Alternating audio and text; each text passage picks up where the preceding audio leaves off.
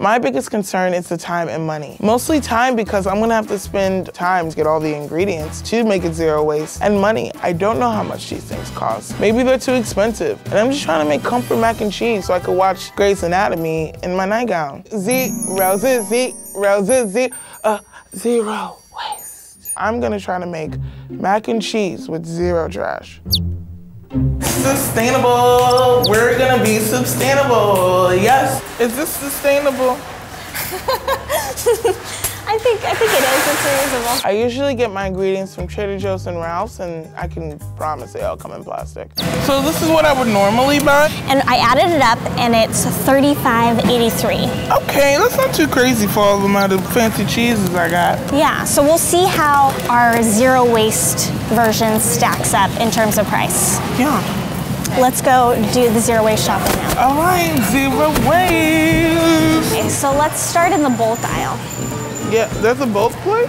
Yeah. We need pasta, we need salt, we need cheese, we need milk, and breadcrumbs, so we need bread. Here, there's salt. There's salt? Okay. Yes. Sea salt. Do you want the Himalayan salt or the sea salt? I'll get bougie on you. Yeah. Here's a bag. Show this from my mom. She's finally gonna say I'm fully a California girl. There's the tare weight of the bag, so then you don't get charged for the cost of the weight of the bag. Should we get some candy? Yeah, let's get some candy. Let's get some candy in bulk. Which candy do you want? Let's get the malt balls. Malt balls? That seems fun. That sounds good. That does sound fun. It sounds like we're gonna go to the movies or something. Yeah, let's go to the movies. I have seen pasta in bulk at some places, but it's like very specialized stores. So I think we're just gonna have to see what we can get that has the least plastic packaging. Do you like shells for your mac and cheese? Yeah, I think we'll do shells. We can recycle the paper and then we can trash the plastic. Okay, so the next item we need is milk. Okay, here we got some milk in a glass container. So this is great because when you're done with it, you can take it back and they give you $1 back for the bottle. Oh, wow. Yeah, so it's like, and they reuse it too. Oh, wow. So next up is the bread. From bread to bread. I am so stoked that we found some bread package free. You know how rare that is? So we need butter. You can't get butter zero waste. We'd have to like get the cream and like churn it ourselves to make the butter, which we're not gonna do. How do you churn butter? What we can do though is choose butter that has less packaging. So I'm going with unsalted butter because I already have the Himalayan salt, which is a very strong salt, just like me. You survived your first zero waste grocery shopping experience.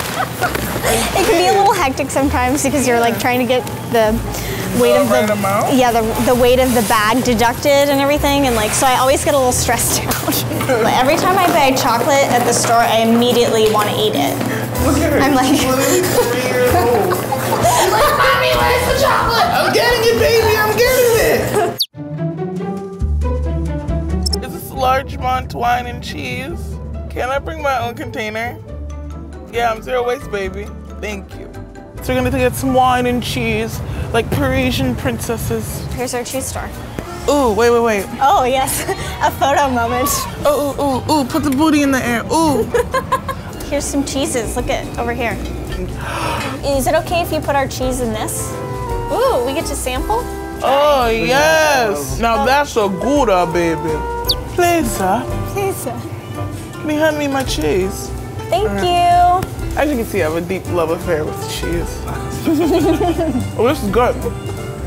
Cheese dance. Yeah, this is my new favorite chop. Okay, yeah, just cut it. Oh yeah. It's just like my child's like. I was in the waiting room. Look, she's getting weighed. How many ounces is she? Growing up as a kid, my mom worked a lot, so me and my sisters, we would take nights for cooking dinner for everyone. And my favorite was always mac and cheese. And I'm not saying I perfected the mac and cheese, but god dang it, I'm very close. It's a mixture of two great recipes, and what makes it great is the two women that influenced me. The first one is my mother. She makes a traditional Haitian mac and cheese where the crust is hard as hell, but the middle is gooey and delicious. And also I had a bus driver in middle school when I was getting bullied, and she became one of my closest friends. And she gave me her recipe. Welcome to my kitchen. We're gonna make you mac and cheese. Ari's gonna be my sous chef. I'm not a tasty chef. Every time we do these cooking videos, you guys roast me.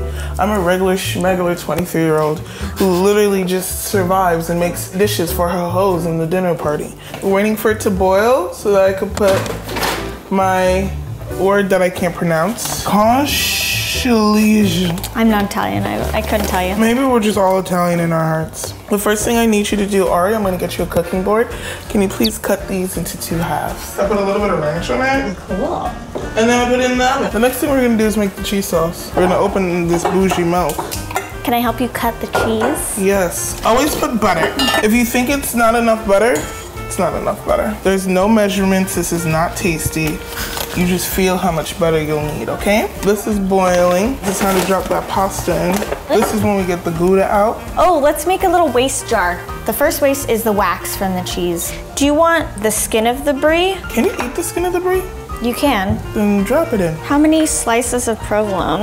Just like 1 maybe. The mozzarella. We're just gonna let this melt and get nice and thick. So then we have a dance party. To the sounds of the pasta noise? Yes. What about that bread? Is it burnt? Oh, oh, we're good. Okay. That looks nice and crispy though. It does, it looks perfect. I'm double stirring. Ooh, a little nasty. That's what they call me. Look at all that crumbing going on. Yeah, that's a lumpy. We like it lumpy though. We like a lumpy. So I'm just gonna pour it all over here. It looks nice and goopy. We're mixing it up just to let the cheese disperse. Oh, you're gonna layer more cheese. Ooh. Breadcrumbing it up. Then we bake her. Where did those paper towels come from? Oh, I just used Did you just use them? We gotta put in our waste pile. Okay, that's just the human error. It's a learning process. That is true. It's the journey to zero waste. Is it ready? Ooh.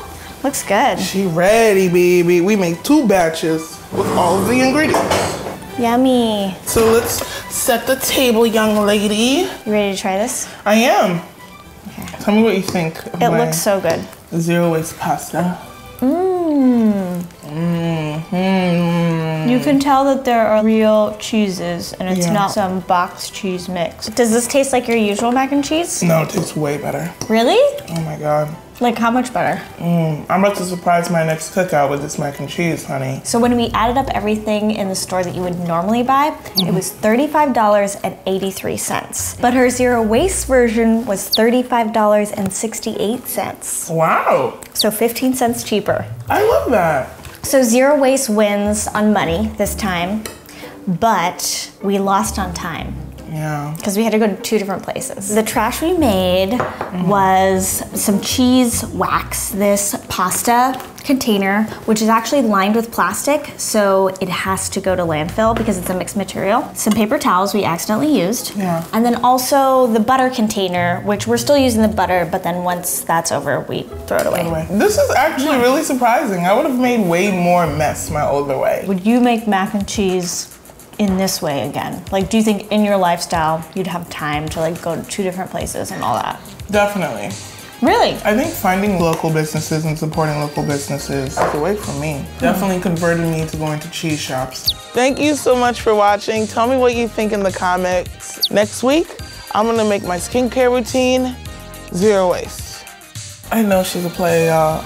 I already know. You're the player. Just because you want to save the earth don't mean you don't want to stop your hose. What does stopping the hose entail? I don't know, but you're doing it.